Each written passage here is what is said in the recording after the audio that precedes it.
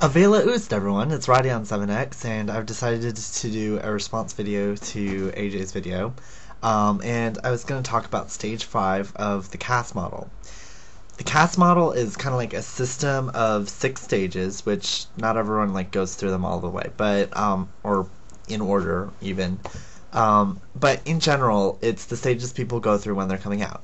The 5th step is identity pride, which is the stage that most people are in when they have to listen to AJ's video and get her rules and everything. Basically, in identity pride, most people feel like they really need to broadcast their gayness to everyone else. And they do this through a lot of ways. They primarily do this through coming out. Not always, but they can.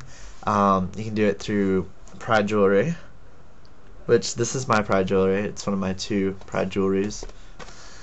And another thing that's characteristic of this stage is that people will tend to feel compelled to blend in with the rest of the gay community and therefore follow stereotypes, like AJ was saying. But for some more gay ones, you shouldn't feel compelled to change your hair or get piercings or get tattoos or wear tighter clothing or lose weight or follow everything that the Queer Eye guys say, watch Project Runway or listen to Britney Spears or memorize history or listen to LGBT singers, buy a lot of pink and purple and start wearing that, read all of Oscar Wilde's books, read all of anyone's books, really. Unless you're in a lit class, then you have a good excuse. Also, overuse of the rainbow ribbon. And I guess the whole issue is that these things are a good way to let other people know that you're gay, which is pretty much your point. But they shouldn't be used to the extent that you're destroying who you are in favor of this. I mean, a tasteful rainbow ribbon every once in a while isn't a bad thing. It's a nice little symbol. But if you start totally changing your personality just to look gay, then there's kind of a problem.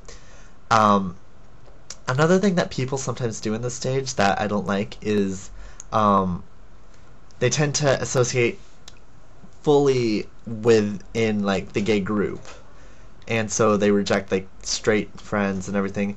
They kind of divide the world into gay and straight is evil.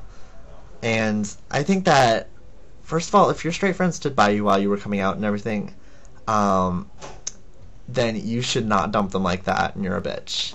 And eventually, as you start to enter stage 6, which is identity integration, identity synthesis, you'll start to live outside the community and start making heterosexual friends.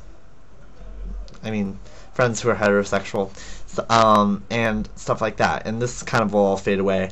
I don't really wear this that much anymore. I guess I should add right now that I'm not entirely being really patronizing because I don't know which stage I am at, but I think I'm somewhere around 5, 6. I might still be in 5, but I think I'm starting to nudge into there.